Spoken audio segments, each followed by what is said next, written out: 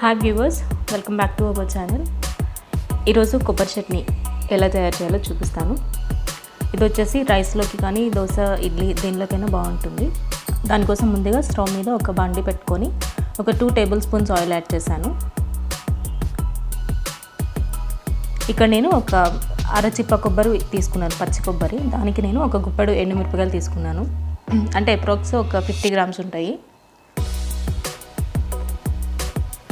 దీన్ని కలుపుకుంటూ బాగా ఫ్రై చేయాలి.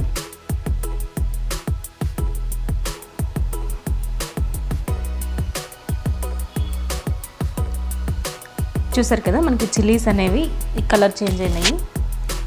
ఈ మాత్రం వేగితే సరిపోతుంది. ఇప్పుడు దీన్ని తీసి మనం పక్కన పెట్టేసుకుందాం.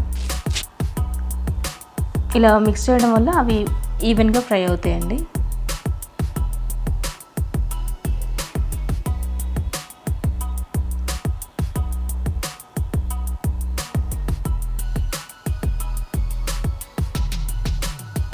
సేమ్ అదే ఆయిల్లో నేను తీసుకున్న కొబ్బరిని ఇలా చిన్న చిన్న పీసెస్గా కట్ చేసి పెట్టుకున్నాను. సో ఈ కొబ్బరి ముక్కలన్నీ కూడా అదే ఆయిల్లోకి వేస్తున్నాను. ఇవి కూడా కొంచెం బాగా ఎర్రగా వేగేంత వరకు వేయించుకోవాలి, లేదు అంటే చట్నీ అనేది నిల్వ ఉండదు. ఇది మనకి ఒక 2-3 డేస్ ఫ్రెష్గానే ఉంటుంది. ఫ్రిడ్జ్లో పెడితే ఒక 1 వీక్ వరకు ఉంటుంది.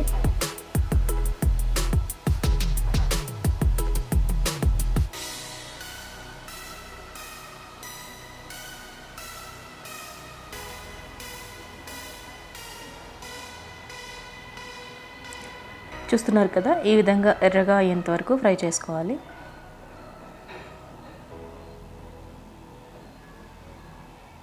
మనకి కొబ్బరిలో నూనె ఉంటుంది కదండి, సో దానివల్ల ఇలా నురుగులాగా వస్తుంది.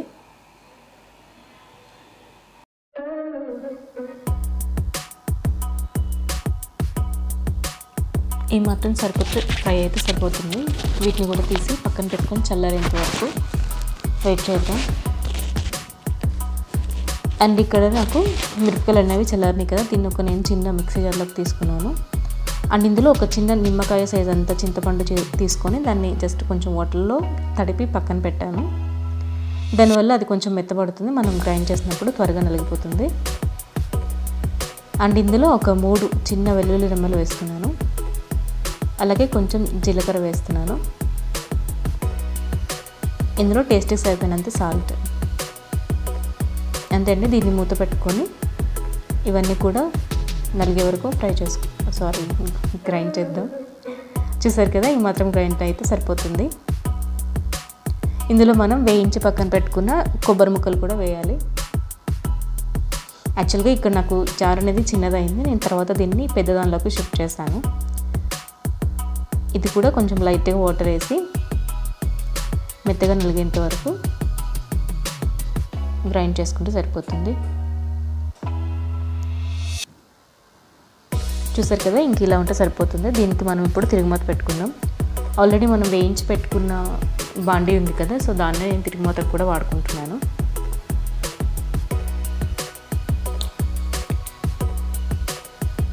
ఇందులో ఇంకొక 1 స్పూన్ ఆయిల్ యాడ్ చేశాను. ఇంకా అందులో తిరుగుమూత గింజలు 1 by 1 యాడ్ చేస్తున్నాను.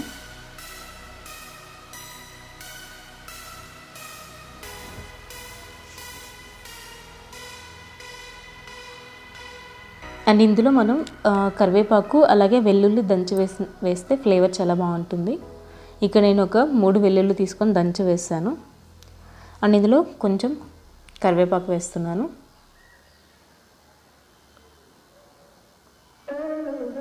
అంతే అండి, పోపు అనేది అయిపోయింది. ఇంక ఇందులో మనం గ్రైండ్ చేసి పెట్టుకున్న చట్నీ ఉంది కదా, దాన్ని యాడ్ చేస్తాను.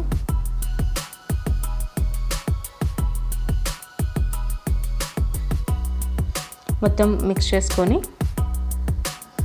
స్టవ్ ఆఫ్ చేసుకుంటే కొబ్బరి చట్నీ అనేది రెడీ అయిపోయినట్లే.